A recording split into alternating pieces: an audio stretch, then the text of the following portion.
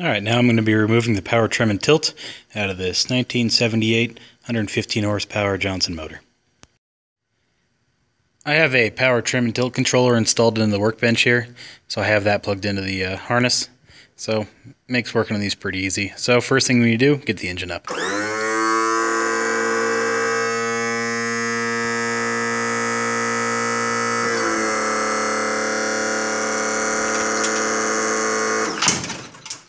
And we can stop about there. Alright, now I need a way to support the back end when you pull it out of there. So I'm going to hook up my chain hoist to the tail.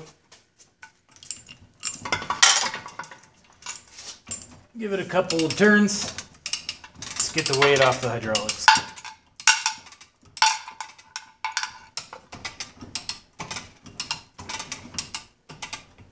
That should do it right about there. Alright, now what I'm going to do is pull that top clip out of there. There's one on each side. You only need to do one side though. Makes life kind of easy.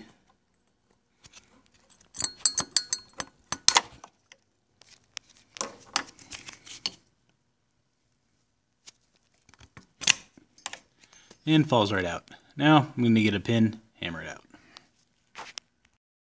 Alright, the thing's a little stuck in there, so I'm going to spray it down with some PV Blaster. Let it soak in for a little while. Do the other side, inside, outside, everywhere I can. Hopefully that'll help free it up. Alright, it turns out it wasn't that stuck. I just needed to get more weight off the motor. Now I'm just going to hammer it out. I'm just going to use this old extension I have.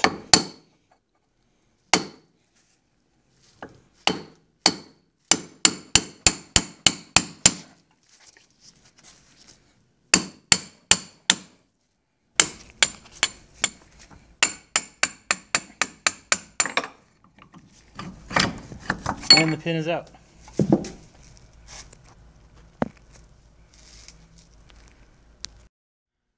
Alright, with the top pin removed, I'm just going to lower that shaft down a little bit.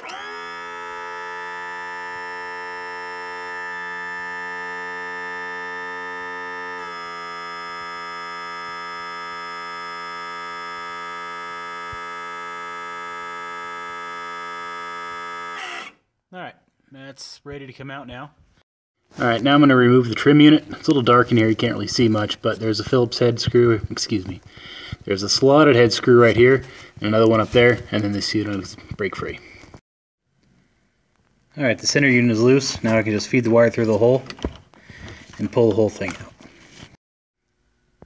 Alright, now I'm going to remove the attaching hardware. Got a bolt here, here, here, and 3 on the opposite side. Alright, the unit is unbolted, so what I'm going to do is as I pull this out, I'm going to feed the wire back into the little grommet hole here. Alright, these units are supposed to be able to fit out inside of there. The white side that has that notch there. This side doesn't have it and it was giving me trouble.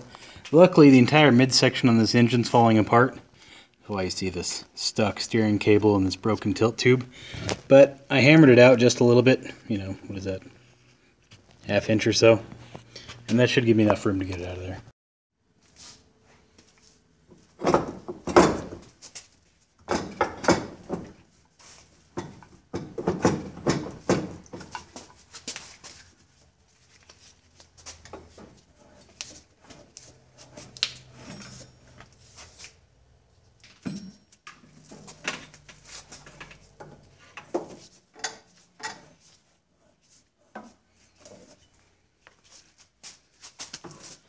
And there she is, in all of her greasy glory. Well, hope you found this video at least somewhat helpful.